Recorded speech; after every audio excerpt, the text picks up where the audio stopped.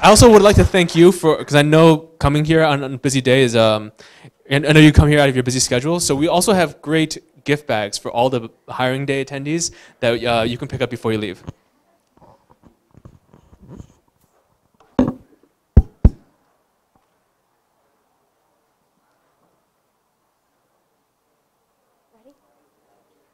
Hello, everyone. Thank you for coming. My name is Emily Sanford. This is Chandra Galbiati, Becky Liddell, and Austin Shoecraft, and together we built SpellBook.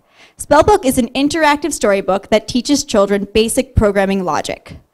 As you're likely aware, there's a large gender gap in the tech industry, so we were inspired to build something that would be engaging to girls targeting ages 6 to 10. When building SpellBook, we were influenced by existing visual programming languages such as Scratch, but we wanted to add a story component. We like to call it story-driven development. What you see here is a typical game page. Up top, we have our story text. In this case, our challenge is to help Moopsie Monkey. And down below, we have our spell tools that allow the user to actually interact with the game. These commands and variables can be dragged and combined to visually build the program or spell that will be executed to solve each puzzle. We used Angular directives that can be embedded within each other to allow for the nesting of commands, and you can nest almost indefinitely if you wish. Even still, we do have a defined set of rules about where each element can be placed in order to ensure that the program is in fact executable. And now I'm going to hand it off to Chandra, who's going to tell you more about our game logic. Thanks, Emily. On top of a simple open source game engine, we built a real-time interpreter that takes our spell and executes the commands on the game board. You can see this user is using some dry programming methodology to pick up all the bananas in a loop. And they won. The game engine that we wrote functions as a finite state machine. Each method in the spell will trigger a transition on the game board into a new state. We thought it was important to allow children to play with conditional statements.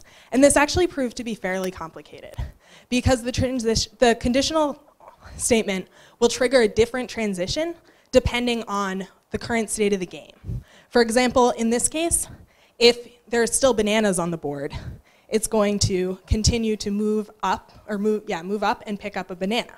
Whereas if there aren't, it has to move on and trigger the next transition method in the spell.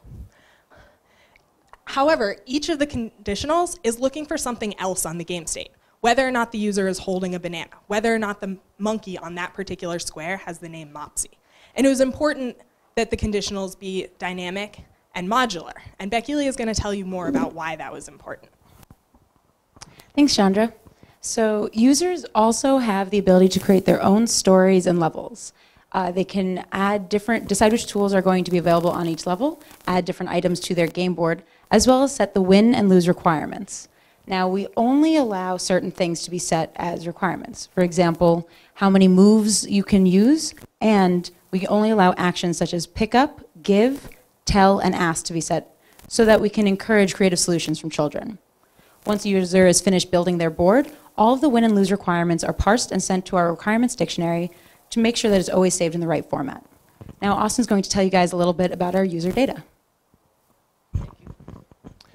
Now, each one of our users has their own user page that keeps all of their account information. We have their basic account information shown, as well as a carousel full of playable characters that they can choose and select from. Once selected and saved, these will be dynamically added to each game board that they play. While a user is going through a page, we're keeping track of how well they're doing and how many tries it takes them to get to the solution. We visualize this data using D3 shown on the side to say how well they understand each concept. In the future, we're going to be adding more metrics to decide how far away they are from an optimal path, for example, to better understand our users.